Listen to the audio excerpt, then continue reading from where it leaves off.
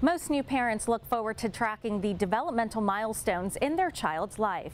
Those milestones are the skills that most children can do by a certain age. For example, smiling for the first time, waving goodbye, or taking their first step.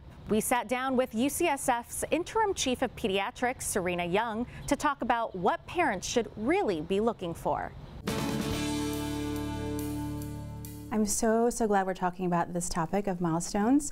And just to clarify, milestones, we mean milestones of development. As pediatricians, we watch very closely how children are growing, but we also watch how they are developing.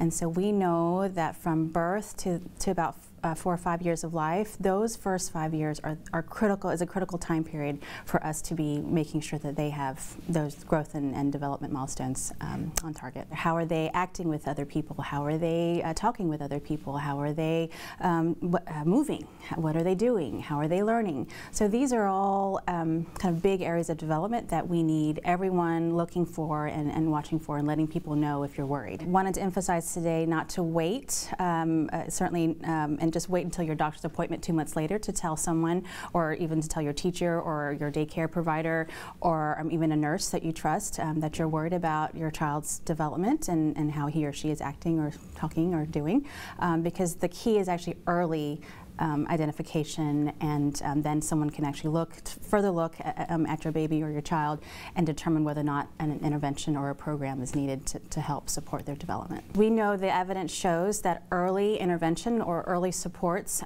for infants and children in the first 5 years of life are actually setting them up for better success and better health when they're older, and then the interventions actually need to be done early. How can parents be the best advocate for their children? Just to keep being who they are and to persist. That's my asking, is to persist and call your nurse or doctor or teacher or daycare provider again.